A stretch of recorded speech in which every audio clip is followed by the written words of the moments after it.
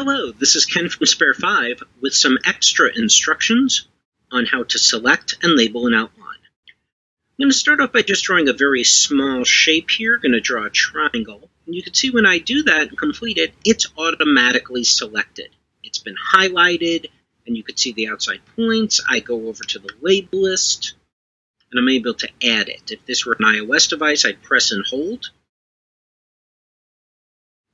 But you can see it's automatically selected. However, when you divide an image into large outlines, it's not automatically selected because the image doesn't know which part you're trying to select. Here's an example. So I'm going to start by, just dividing this image in half.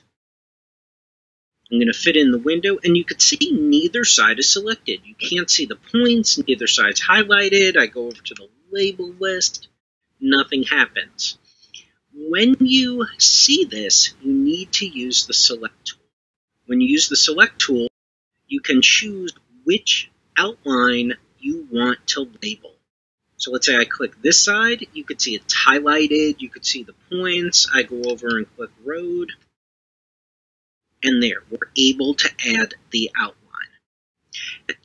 And as long as we're here, a few extra points on this qualification.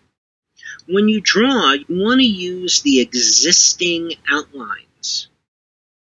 So you can see the curb and the road kind of comes up against this car outline, so you want to use it.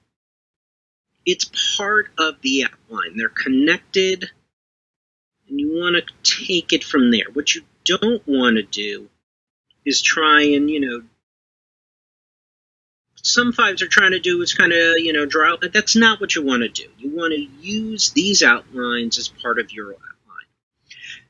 Well, that's how you select and label an outline. I hope these hints help you with your tasking. If you have any questions, please write to support@spare5.com.